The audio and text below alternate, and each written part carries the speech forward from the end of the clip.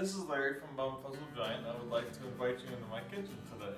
I'm going to be preparing a meal from Home Chef. Today I'm preparing Tex-Mex steak sandwich. Tex-Mex steak sandwich. And they come with the end product, what it should look like, and all the ingredients and how to prepare them. I'm not usually the one that cooks, so this might be interesting. When you get your package every Tuesday, it comes just like this. You also get your meat. Looks very good, just like that.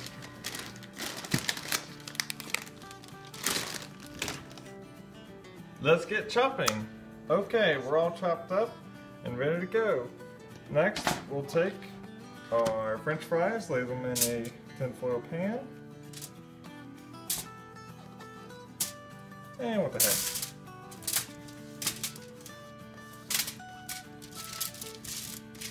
Open them up. Now the recipe states 2 teaspoons of oil, so we'll just kind of give it a little drizzle. That should be good enough, by the way. Love this thing.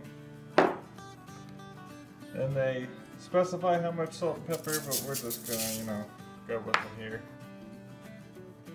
I like a lot of pepper on my fries.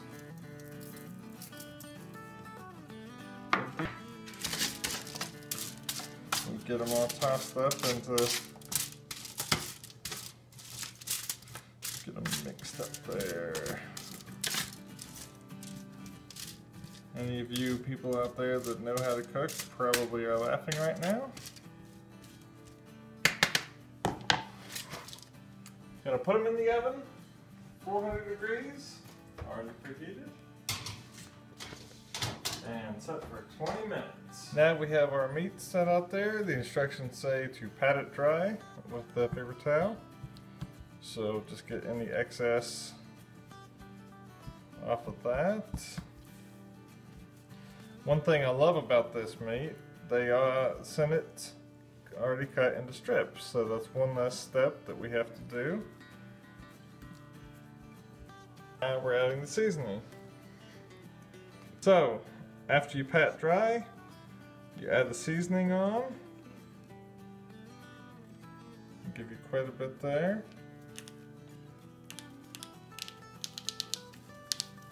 Yes, excellent. Be messy with it. And then you gotta knead it. Get it all over that meat.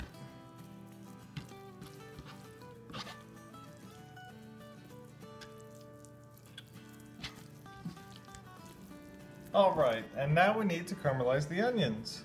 Let's turn on the heat. Whoops, I turned on the wrong one. We can throw our onions in there. Need to add some olive oil.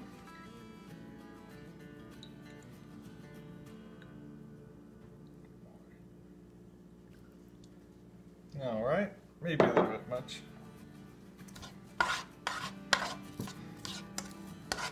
Stirred, and then, almost forgot, salt and pepper. Like my little bird.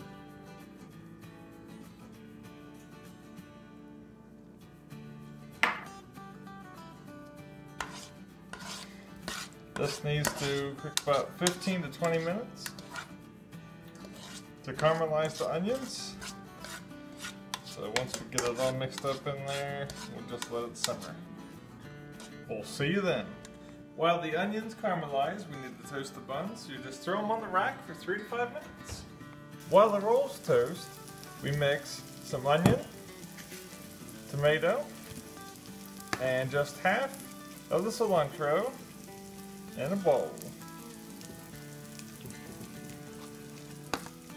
Just get them all mixed up.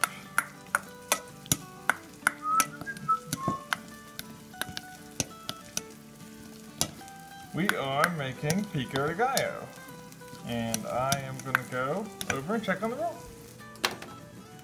Finally toasted, if I don't drop them on.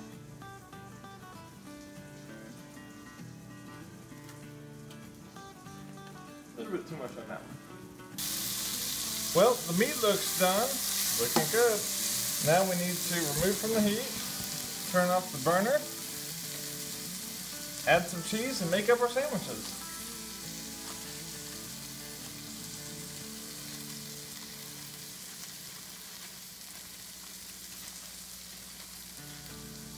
Alright, and we're done. I think it turned out pretty good overall. The potatoes didn't get as crunchy as I wanted them to, but I think it was because I didn't give the potato enough time to warm up. I had them in the fridge. Shouldn't have had it in the fridge, threw it right in there. But overall, I think it looks pretty much like the picture. As you can see, mine with the ketchup. Ketchup is my thing. I like most condiments, but ketchup is my favorite. Well, let's see how it tastes.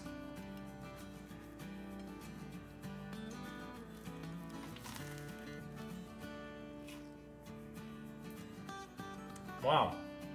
Overall, I say I did a pretty good job for a first time out. 2 thumbs up. I'd like to tell you a little bit more about Home Chef. When you sign up for Home Chef, you can tell them how many portions you'll be needing each week. You can tell them exactly what items from their menu that you want each week. If there's something in it, like I personally don't like Brussels sprouts, don't like them at all. So if there's anything that has Brussels sprouts in it, we just opt out of that one. The only thing I wish they would do is that you kind of get locked into the portions you want. I wish that, like, if you had company over, you could add like extra portions to one certain meal. They say that's coming soon. Also, I would like to mention, if this interests any of you out there, make sure to get on our description and go to the link. You can save $30 off of your first purchase. My wife wanted me to mention this because we love this so much that when you buy, we save as well.